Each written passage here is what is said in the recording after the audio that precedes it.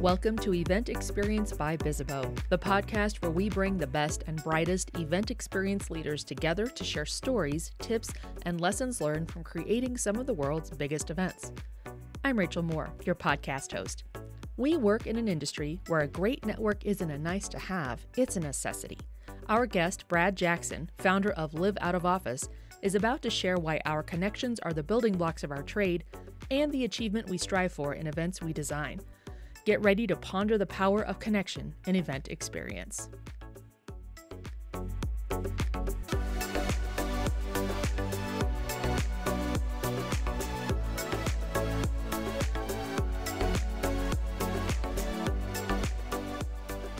Today on Bizzabo's podcast, Event Experience, I'm speaking with a production and promotional pro in the industry for over 13 years.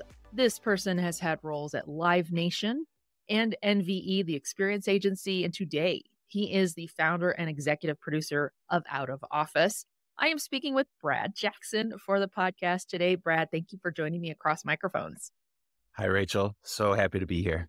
I'm happy you're here too. And what I'm also happy to do is happy to hand over to you a bit more of an overview of what your day-to-day is. I just gave the really high-level view to our listeners, but tell us a bit more about what your current role entails as the founder and executive producer of Out of Office. Absolutely. So Out of Office these days is a experiential marketing hub for brands, agencies, and freelancers. It's turned into a bit of a tech platform over the last year, and we've got thousands of members in the community now, all working within experiential and collaborating with each other. My day-to-day these days is keeping that up and running, but I also act as an executive producer for a handful of long-term clients or just projects that really still excite me because I do, at my core, love still producing events. That's amazing too. That sounds awesome because I know talking a lot about collaboration, we're definitely going to get more into that. It really is the kind of crux of the whole events industry and what we do day in, day out. Let's get into some get to know you questions, Brad. What are your go-to on the ground event day shoes? What are you going to wear that's going to save your feet? What an awesome question. And I talk about this all the time with my producer friends. I've gone through all the options. Right now, I've actually got a pair of Adidas Ultra Boost that I've been loving. They're lightweight, breathable, but I think that's what I would go with right now. Excellent. My husband is an Adidas guy. I'm personally a Skechers person. I don't really even care if they're styling or not. Sometimes it's just like my feet love them. So yes, I can relate with that. I do have to say those little heel inserts that you can put in are usually a lifesaver with all shoes. Absolutely. Oh my gosh, that's so true. I still remember one of my favorite event producers. It was the first time I was at an event with her and working at a booth. And I had worn a pair of shoes my mom had handed over to me because she and I have the same size feet. And so they worked fine for a whole day. I was walking around. So I decided we're at this event. And for whatever reason, it's oh no, I can feel a blister right now. And so I remember getting to the booth in the morning and I was like, I don't suppose you, she's like, oh my God, I totally have blister Band-Aids. Where does that on your foot? Do you need a heel Band-Aid? Do you need a toe Band-Aid? What do you got? And so she had the whole thing. Oh, I love Once again, event planners who just know. They're just like, I know. And I've worked with the gamut of the event planners and producers who have literally like a suitcase full of all those types of items that they just go to every event with, and mini printers and all this kind of stuff, and I really appreciate. I have to say I'm not that type of producer. I've got like my little case I like to bring, but it's more like zip ties, knives, like that kind of stuff. I'm not really the blister Band-Aid guy, unfortunately, but I always have respect for that person on site. But I bet we could find that person on Out of Office. Right? 100%. Yes. Awesome. Is there anything that you're listening to or reading or watching these days that you can't put down? I think, especially for maybe the freelancers in your audience, Chris Do is a YouTuber, and he comes from the brand strategy, creative side of things, but his lessons on YouTube and his videos on YouTube are, if you can pull them out of like his world of like creative brand, graphic design, all of that, and just put it into our world, I think his lessons and concepts around like how to price yourself, how to close and pitch new projects are just phenomenal. So he's Nice. somebody, whenever I see it pop up on YouTube, I always give it a listen. Very cool. I love it when we get different recommendations from folks. And as a daily YouTube watcher, what did we do before YouTube? My I goodness. know, I know. We're encyclopedias, I'm pretty sure, but yeah. Is there a particular social post or a piece of media or even a hot take about events that you found interesting lately? I think there was a lot of really good stuff that just came out of South by Southwest. I was very impressed specifically with the level of detail at the Porsche experience, which I think Hmm. was a Zarnowski experience that they put on. But I love seeing, obviously, there was some phenomenal talks and presentations that happened there, but I geek out on like beautiful production and like Mm. when fabrication and decor and all those elements almost look like amazing film shoot. That's what I really love. And they did a great job with that one. There was a handful of really great concepts and experiences out there, but that's been fun to see those recaps. Really cool. Nice. I know we're going to talk about where you are today more and what that's all about, but I also think it's important to look at background, right? I mentioned you have quite a wealth of experience in events and in production that I think will let us see how you've arrived to where you are today and a little bit more about out of office. Can you share with us how you came up in events and what your experience has been like as you've progressed through your career in production and promotion? Yeah, if we go way back, University of Iowa, I was part of a amazing program there called Scope Productions. And it was one of the best in the country for students to get involved in the concert industry and bringing all the shows on campus. That ended up leading me to an internship and then a job with Live Nation in Chicago. I jumped right into production and venue management. Northerly Island, which is out by the planetarium, for those who are familiar with Chicago, was my venue. And I jumped right into Jimmy Buffett coming to town and 3 days of Fish and just Wow. these amazing concerts coming through Chicago and learning production, jumping right into it. And that was incredible. I always had a dream of moving to California, and I knew LA being the epicenter of entertainment is probably somewhere I should head for. So packed up the car, no plan, no friends, didn't really know what I was doing, but drove out to LA and found a nice little studio apartment out there and just started taking interviews and meeting everybody I possibly could. That's when I started to come across experiential marketing at the time, which was Mm. just this somewhat new concept, but I loved it because it merged my love of marketing and branding with event production. And I ended up coming across NVE when there was probably only 8 of us at the time there, and went in for an interview as a coordinator. There wasn't really a position available, but once I was there, they were like, let's just figure something out. So took that job, long commute to get there every day. But I was like, I'm in LA. I made it. This is it. I was with them for about 5 years and just had the ride of my life growing it to what it is today with Brett and the team over there. I was in the production department and eventually became a senior producer. But more importantly, it was just amazing to be a part of growing an agency like that and doing everything from the sales pitches to the creative and then building out all the processes within production, account management, and just seeing all the different aspects of building an agency. So while I was out there, I got to produce things like Jimmy Kimmel's Oscar party, Seth MacFarlane's Christmas party. We would Wow. do a pop up for Adidas at Coachella, tour for Amazon across the country to promote new shows, festivals for Pandora Radio. So it was really like a great experience of just working with top tier clients and getting to work on all those types of projects. I appreciate you sharing all that too. One thing that I think probably will resonate with a lot of our listeners, and I'd really be curious to know how many of them have had a similar experience when you talk about the origin of you getting into event production. how you just got thrown into it. Like, it was like from 0 to 60 or more, Yeah. where just move into it and, hey, guess what? Fish is in town, and so is Jimmy Buffett. And you're like, all right, then let's go. Probably pretty relatable to a lot of our listeners. Yes. And I think that's often how events is, whether you're working with really big clients or it might be a smaller project, but still you're always on your toes. As much as you can plan, there's always things going on and you just have to figure it out. Yeah, absolutely. And it's interesting too. You talk figuring it out because it's not just about logistics, it's also about the people. And obviously, they're the main player in this whole scenario of creating events because we're doing it for people. It involves people, and we're audiences people, and the presenters and the performers are people. I know you've already mentioned events are about making those connections between people.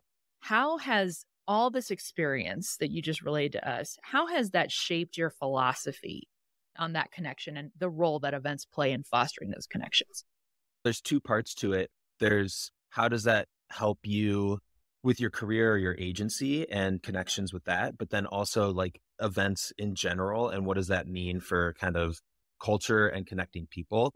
I think both are very important in terms of like real life experiences and connecting people. I think it's a form of communication and gathering that's been around forever. And it is just such a essential part of marketing and branding and awareness.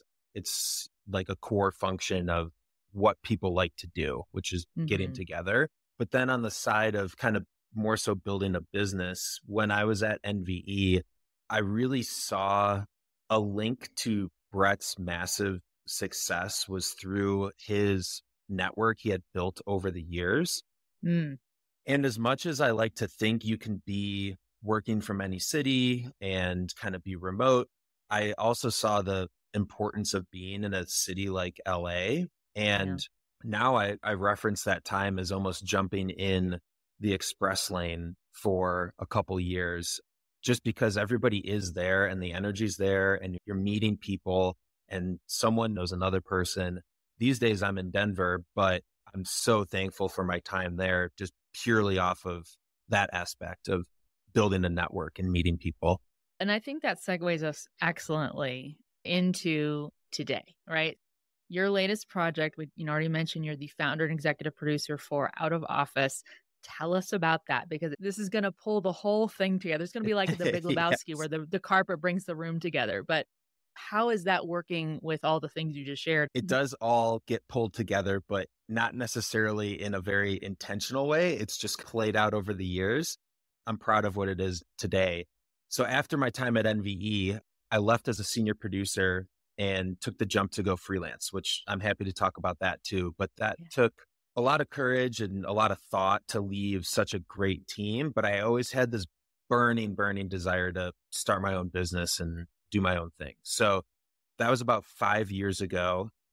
I just really doubled down on my network again and was lucky enough to link up with a couple PR agencies that wanted to expand into experiential. And then I started producing events as a freelancer for Mattel, getting involved with Live Nation and Google and building my own book of business as a freelancer and slowly climbing up to an executive producer. About a year and a half ago, I had the realization that I just don't want to necessarily work alone as a freelance EP for my whole career. I want to build something larger. And so I was thinking about how can you scale the things that people find value in when they work with me and offer that to more and more people. And that's where Out of Office, the concept was developed. And also with my passion of encouraging people to go freelance who are interested in that. The first iteration was just how can I have a better directory of great freelancers around the world? Because as an EP, I get asked all the time to either do a project and build a team or referrals for a great producer, creative director, account manager. And I like to have kind of the best in my sphere at all times where I can just be a connector for people. Yeah. Okay. I want to dig into that too, because you do talk about like today's event professional. They could be someone who's like, yeah, I can head up like creating this event, whatever size it might be, of course, that's going to impact how many more resources aside from that person are needed.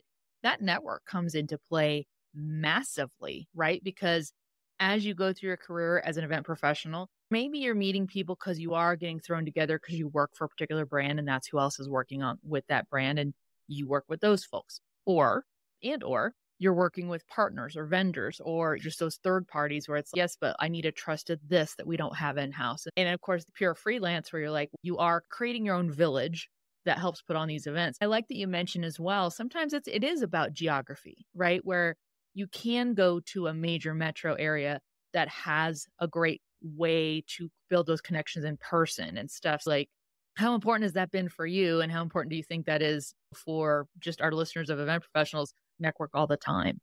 It is said so often, but I would say for a while, I brushed it off a little. Oh, yeah, build your network, whatever.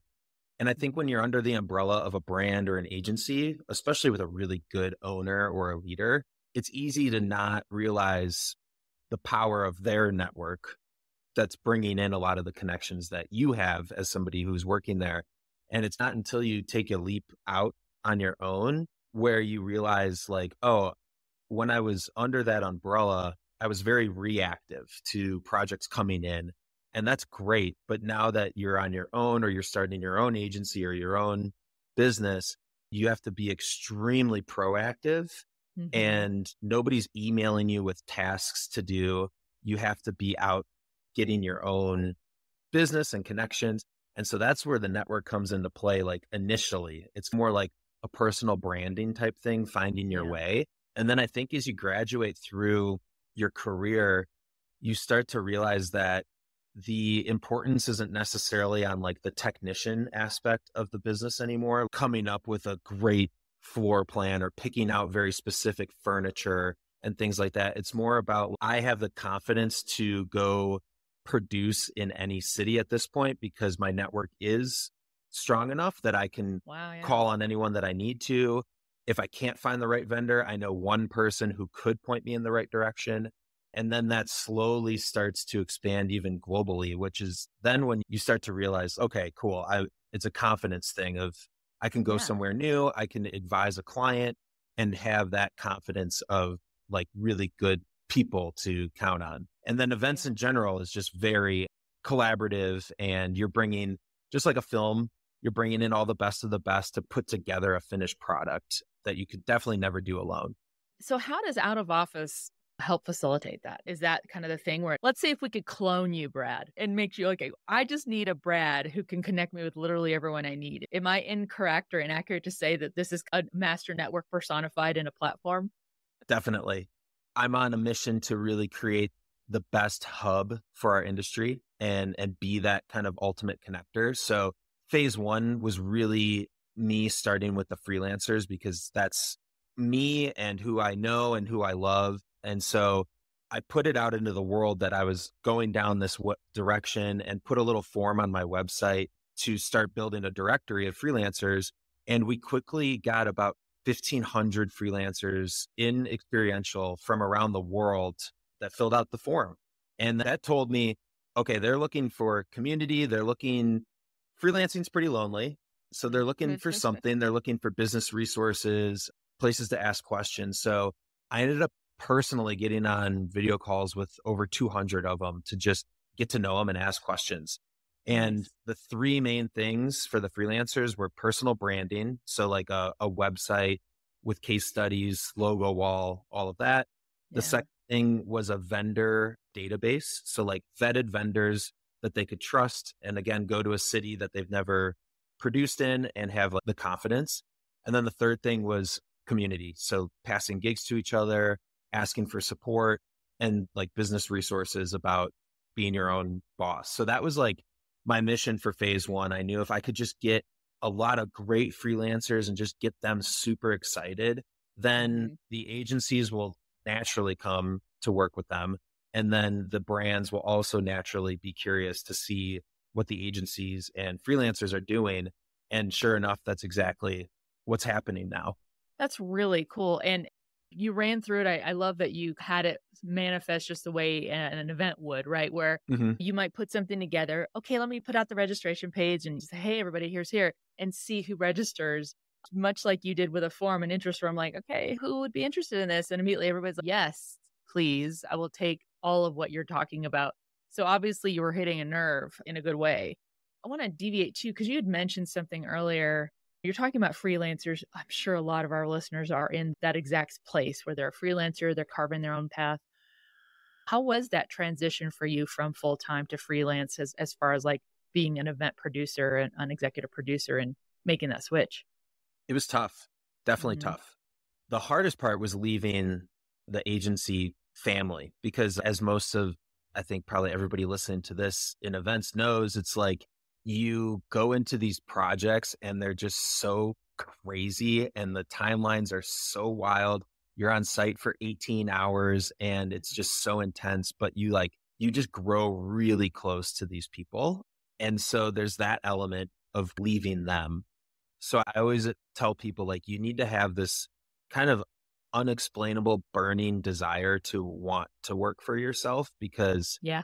it's hard to take the jump, but then it's even harder to continue down that path Mm. once you're out. It's very easy to panic and be like, I'm just going to go full time again somewhere else.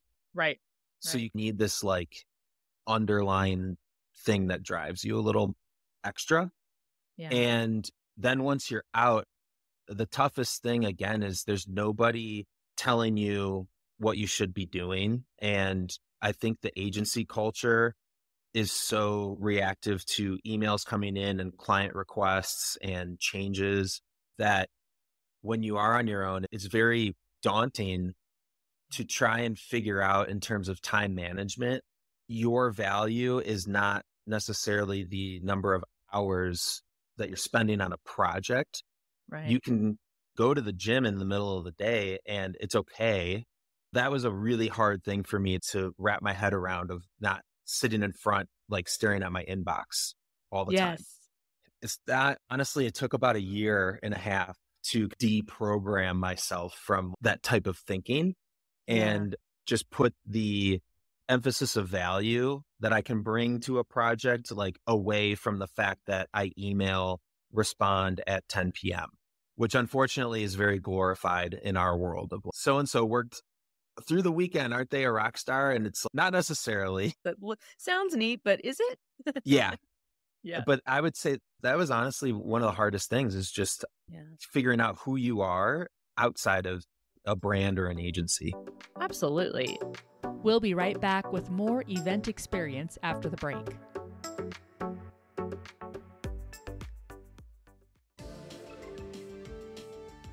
Hey, event professionals, let's face it, venting won't fix outdated, overpriced event management software that lacks the support and features you need.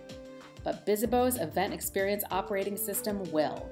Say goodbye to your frustrating legacy event software and hello to building more events that matter. Visit bizibo.com, that's bizzabo.com, to learn more about the Event Experience OS, interactive Click Smart Badge, and more.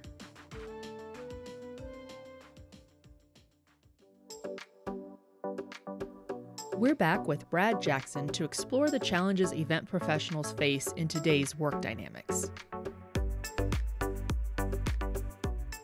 Obviously, you have your own history, knowing the challenges, particularly for someone who is quote unquote out of office, which is the name of the platform.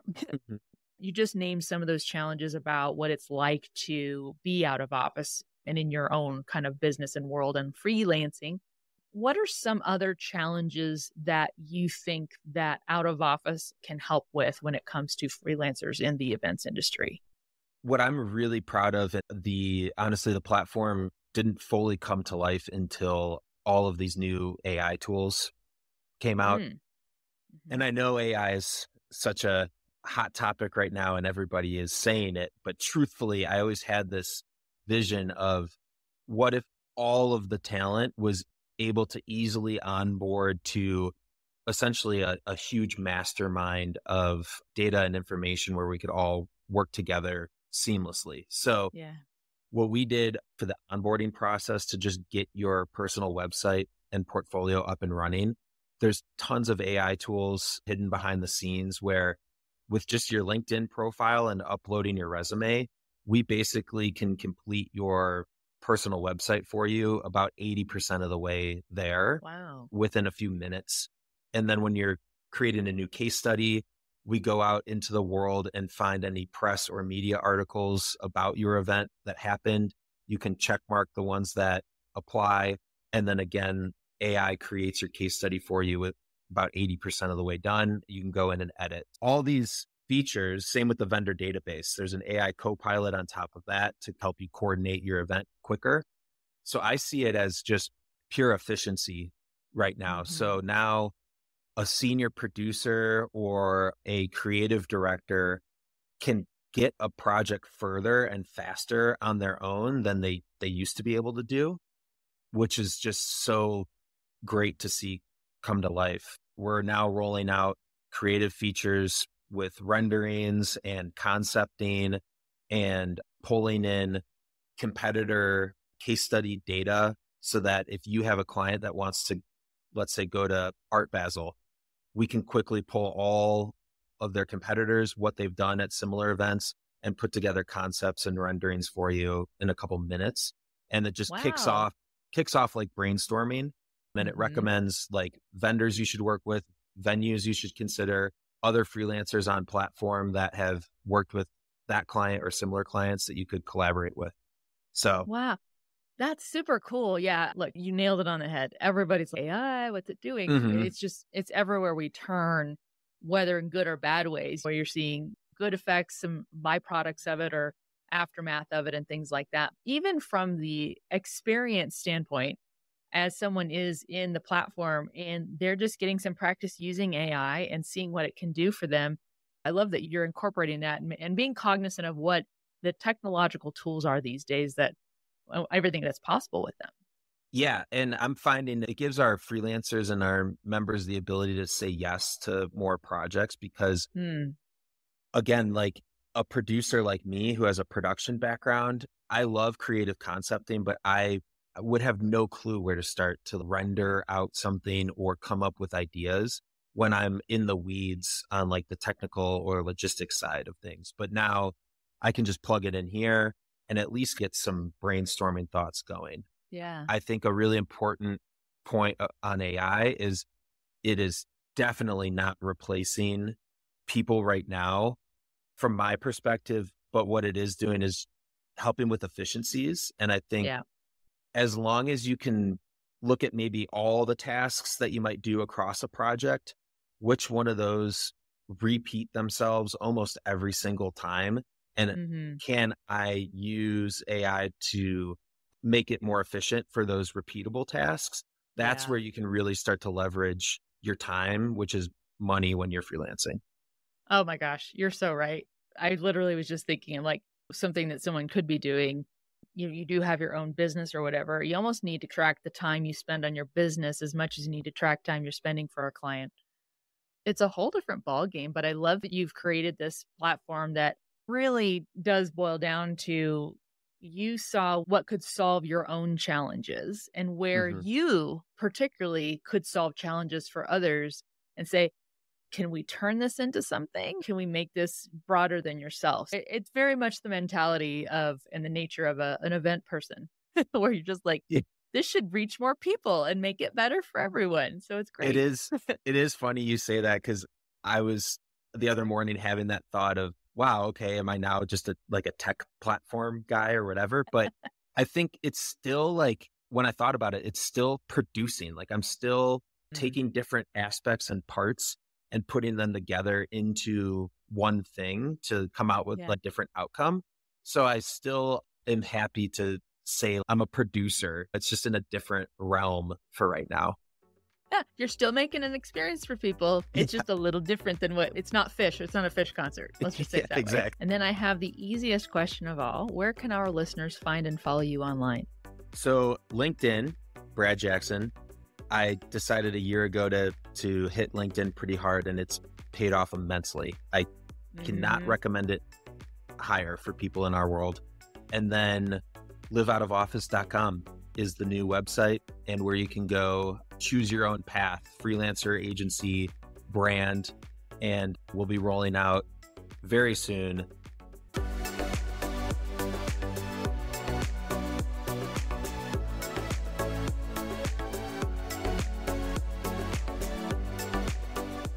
To skill up your event success, Brad is focused on 2 letters that should be super familiar to all of us by now.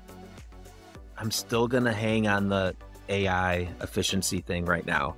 Again, I know it's such a hot topic, and probably every podcast that everyone's listening to right now is talking about it. But I think if you're not playing around in that world right now and trying to find some efficiencies, it'll pass you up. I know Adobe just launched some incredible new features that like the creatives in my sphere are so excited about. Renderings for me as a producer, I used to have to go get quotes from rendering artists and then narrow it down, and it would take 4 or 5 days for turnarounds, and it'd be extremely expensive. And now those tools are just getting better and better. So I would really encourage people to explore. I think as much as I love our industry, I think it's a little bit old school, and it's ripe for some new stuff to come through. And I think, there's going to be a shakeup pretty soon. As long as you can, I'm very grateful at this point in my career, I can step back and look at all the aspects of how a project happens in the industry and who are the players and all that, and just try and find where things are inefficient and like, how can I make that better? Thanks again to Brad Jackson for joining us on Event Experience, and thank you for listening. If you're enjoying the show, we'd love to hear it. Connect with us on social and subscribe, rate, and review us wherever you're listening. Also, don't forget to share the show with your colleagues and friends. You can find transcripts of each episode and key takeaways on bizzabo.com/podcast. On behalf of the team, thank you. We'll gather again soon for a new episode of Event Experience.